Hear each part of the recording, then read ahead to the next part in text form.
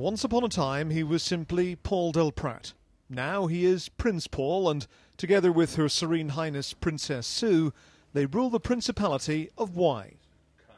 Their home near Sydney is decorated with portraits of the royal family and other trappings of the regal lifestyle they adopted when they established their new state 7 years ago.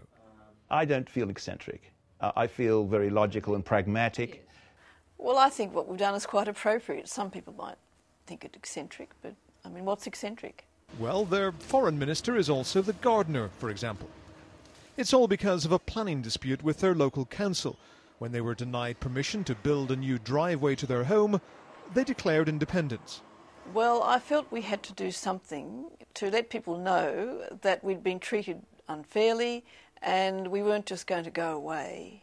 And they're not alone in going it alone. The Empire of Atlantium, founded 3 decades ago and boasting its own stamps and currency, has recruited 1,300 citizens from around the world. Its website shows views of the capital Aurora, a couple of hundred acres in the New South Wales bush.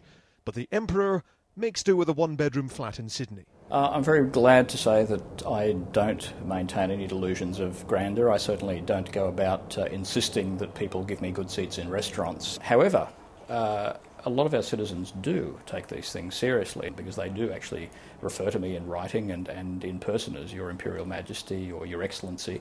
And they get a bit of a thrill out of the fact that there's this head of state that they can actually communicate with directly in this way. Australia is one of the most tolerant countries in the world, and it would only be a liberal democracy like Australia that would really welcome and tolerate the sort of oddities of which micronations perhaps are a part. Of course, it's not just pretend royals who dress up in elaborate robes. This is the Mayor of Mosman. Sky News was keen to broker peace talks in her border dispute with the Principality of Wy, so she agreed to make her first visit to her rebellious neighbours.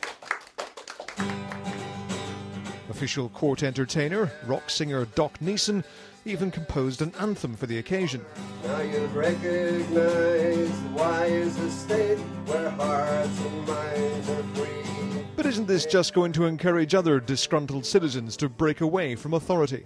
As long as they pay their rates, we don't mind. But he doesn't. He does. He says he doesn't. Well, check his bank account. When he's not dealing with affairs of state, Prince Paul runs an art school. Helen Mirren posed nude for him, as did supermodel Elle Macpherson and friends, paintings which were used in feature films in which they starred. You'll be pleased to know I kept my clothes on for my royal portrait.